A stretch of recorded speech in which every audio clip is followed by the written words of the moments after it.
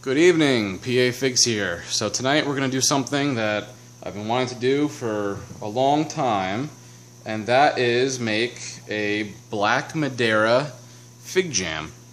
This will actually be made out of all Black Madeira figs. So I've got a whole bunch out of my tree, and I am going to make them into a fig jam. So the first thing I do is I get a pot, get the pot warming up. And I'm going to take some water, and I'm going to make a syrup. So it's nothing too fancy. You want the syrup to, once you put the figs in, have just enough coverage over the figs. I don't have a lot of figs. I've got maybe, I don't know, 15. So I'm not going to make a large portion of syrup. So I put in maybe a cup of water, and now I'm going to put in half that in sugar. So this is going to be half a cup of sugar. I'll probably need to add a little bit more water, but I'll add it once the figs are chopped up. Okay, so I've got that going. Let me get a spoon.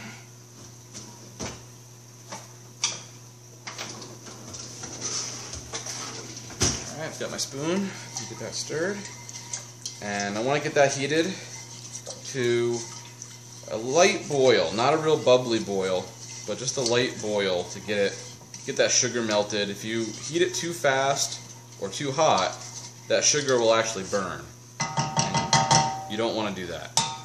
So, okay, I'll be back when this is melted.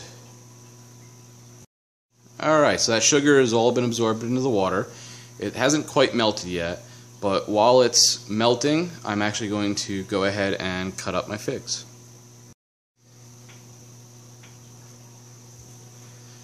Alright, so you can see I've got a pretty large plate of figs here. Not all of these are Black Madeira, but I'm going to pick through the ones that are.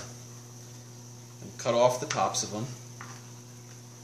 And then I'm going to cut these into whatever size I want in the jam. Oh, come on. Tell me that isn't a beautiful sight. I mean, the Black Madeira fig is just beautiful, and I can't wait to see how it tastes in a jam like this. But, alright, so I don't want real big chunks in my jam, so I'm going to cut these up pretty small. You're going to have some chunks pretty much no matter what you do unless you blenderize your figs. I'm not going to go to that extent, but I'm going to cut them up pretty small. Now I got to be careful, my sugar solution is boiling. I don't want it to actually boil, I want it just to melt a little bit. So turn this down a little bit. And I'm going to continue cutting up my figs.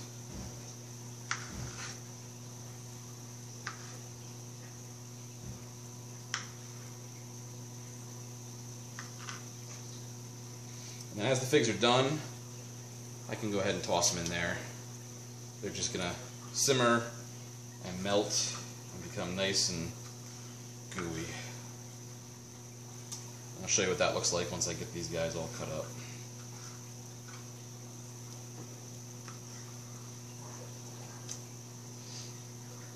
All different ripeness on these Black Madeiras.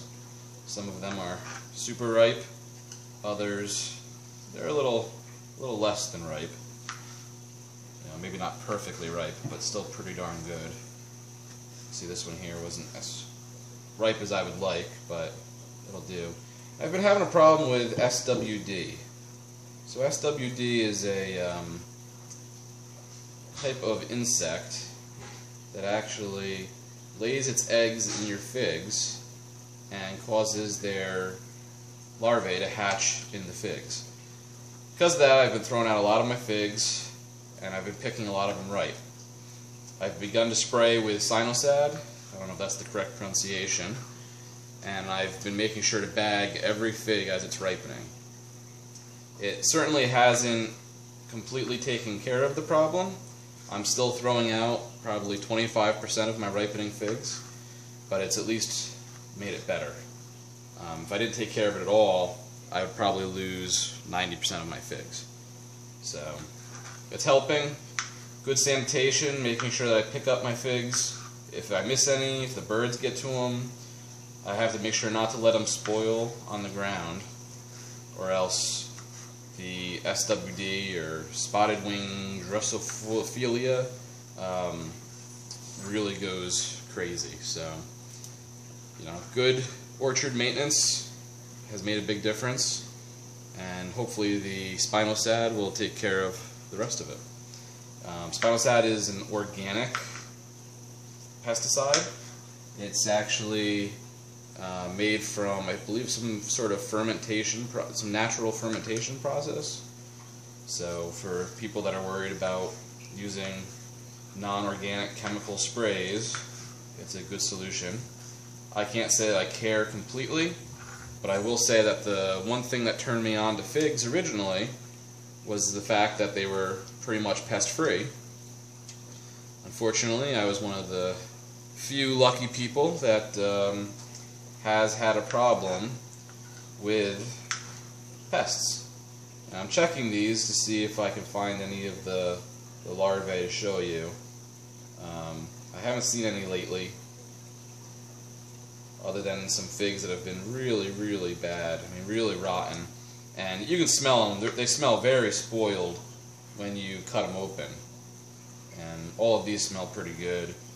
So either the larvae has not gotten to the size I can see, or these figs were protected enough by the bags, as well as the spinosad and everything else I've had going on. So if you want to know what kind of bags I'm talking about, if you do a search on eBay or Amazon for organza bags, they're the little bags you see a lot at weddings or bridal showers. They're kind of netted. Those bags I've been putting on all of my figs as they begin to ripen. So anytime a dark fig, for instance, turns black, I've been putting it on the dark figs.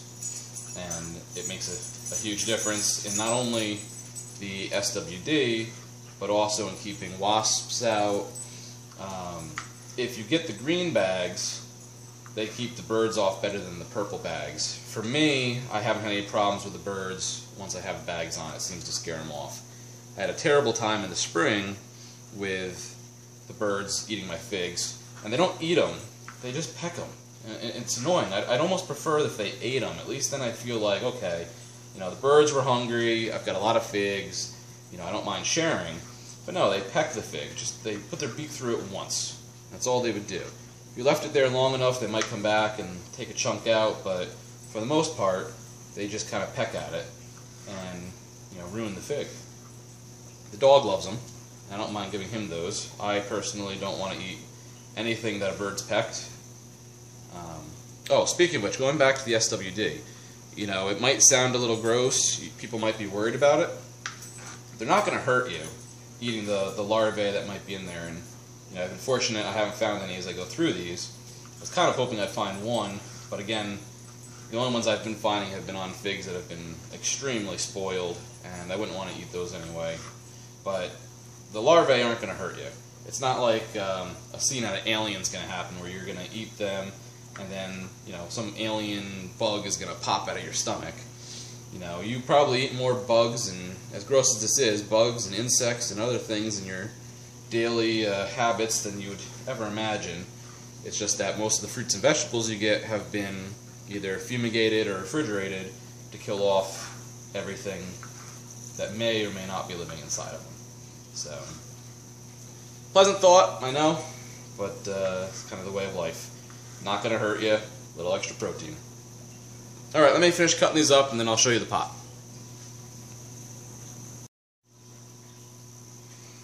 Alright, so you can see I've got my figs in here, and you can see I've just got enough syrup in here to just barely cover these figs. And now all I'm going to do is keep these on medium heat and let them simmer down until they evaporate and become more of a syrupy, jammy type of mixture. So let that go and I'll be back. Okay, so just a quick update. It's been going for about 20 minutes now. I didn't have the heat quite high enough. You can see it's still not quite high enough. It should be simmering just slightly, but just want to give you an idea of kind of where the figs are at. You can see they're starting to melt down, and it's getting a little syrupy, but a ways to go still. It's got to thicken and get a lot of this water out of there, so it's got to keep going. You can see all the seeds on the side here. It's going to be definitely a seedy jam, which I'm not usually a big fan of, but that's when it's raspberries and stuff. The fig seeds are a little bit different in that they're hollow, and they're not as get in your teeth type of seeds. They're more of a add a crunch to your jam. So we'll see. This is the first time I've tried this, but the flavor with the Black Madeiras in there should be absolutely amazing. So stay tuned. Alright, it's been probably about 45 minutes, maybe even a little bit longer. And you can see we're starting to get there, slowly but surely, on the Black Madeira Fig Jam. See, it's starting to thicken up. The pieces of fig are getting, I don't know what the quite word is. I don't want to say mushy, it's not the right word, but getting heated down to where they're starting to become more of a syrup as opposed to a fig or a liquid. So I think I'm going to give this probably another half an hour of simmer, get it real thick, and then put it into a jar. I'll be back. Okay, I think the Black Madeira Fig Jam is done. Take a look. And look how good that looks. Holy smokes. I mean, that just looks beautiful. The jam took a lot longer than I expected to solidify, but now that it has, and I actually cooled it down a little bit, you can see it's starting to thicken, and it looks beautiful. Let's see how it tastes. Oh man, that is delicious. Unbelievable flavor. If you've ever had a baked fig or a baked apple pie, that fruity flavor that you get with the figs from them being baked, it's in there. And if you've ever had a Black Madeira, that little bit of aftertaste it has that makes the Black Madeira, you know, so amazing, well, that's what this jam tastes like. It's got that baked fig flavor with a little bit of that Black Madeira kick. Oh man, that is delicious. Alright, I gotta put some of this into this jar, and then I've got some biscuits baking. Any type of jam on a fresh buttermilk biscuit is just heaven. So you can see this. I mean, just look at how beautiful that is. I mean, come on, tell me that doesn't look good. Oh yeah, I'm gonna enjoy this. You know, I guess I need to consider myself lucky. Most people would die to have a Black Madeira fig. I had enough Black Madeiras this year to where I was looking for other things to try with them, and I was able to make this fig jam. Hear that buzzer? That buzzer means that my freshly made, freshly baked buttermilk biscuits are ready to come out of the oven. Let's finish this off. I think I filled this jar a little bit. Too much, but no worries, as we're going to have some buttermilk biscuits. Okay, I'll be right back. Alright. Biscuit is done. Let's cut her open. Oh, it's a little hot. Holy ouch, that's hot. Alright, there's the biscuit. And let's put some of the Black Madeira Fig Jam on here. Oh, that looks good. You see, it's still a little bit liquidy because it's still warm. Look at that. My God. If that's not heavenly, it's gotta be close. Alright, let's see how it tastes.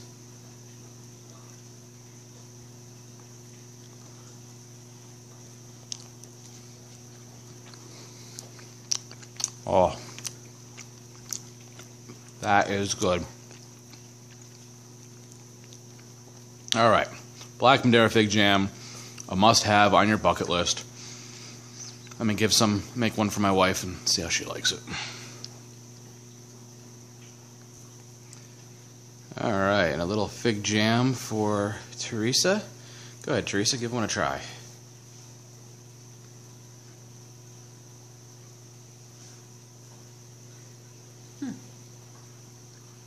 What do you think? It was really good. Isn't it really good? It melt in your mouth. I was expecting it to be decent, like a fig jam, but you could put a lot more on the you can. biscuit. It's unbelievable, isn't it? I was surprised too. I didn't want to give you too much of a overreaction until you tried it. I really like it. It's laugh out loud good, isn't it? It's unbelievable. Yeah. And all it has in it is a little bit of sugar, like a half cup of sugar, and then just Black Madeira figs and a little water. That's it. And you just melt the water off, and for that whole thing, yeah. It's really good. Unbelievable. Definitely make it again. All right, Black Madeira Fig Jam. Add it to your bucket list. This is PA Figs. Have a good night.